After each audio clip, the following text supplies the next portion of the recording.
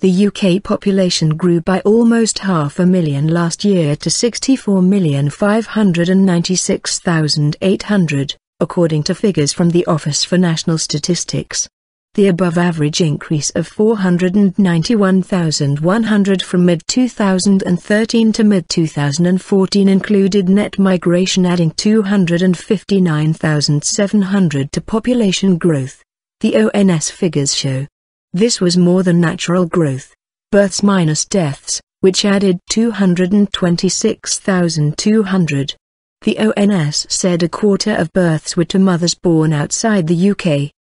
The overall number of births was down compared with the previous year, continuing a downward trend seen since a peak in mid-2012. Is there any limit to the size of Britain's population? And if so, what is it? Prime Ministers, from Tony Blair to David Cameron, have always refused to answer that question. To do so would risk accusations of pandering to the far right and provide a hostage to fortune, when their predictions, inevitably, proved wide of the mark. UKIP leader Nigel Farage has made political capital out of their discomfort, but even he rarely talks about the overall size of the population.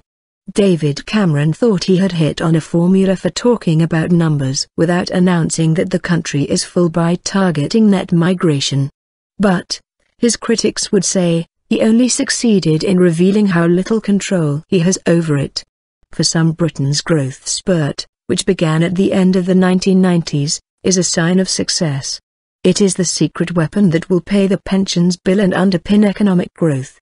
Some of our European neighbours struggling with declining populations, such as Germany, can only look on in envy. But anxiety about the pressure on services and the pace of cultural change among many voters is not likely to go away. The population increase was above average compared with rises over the last decade, the ONS said.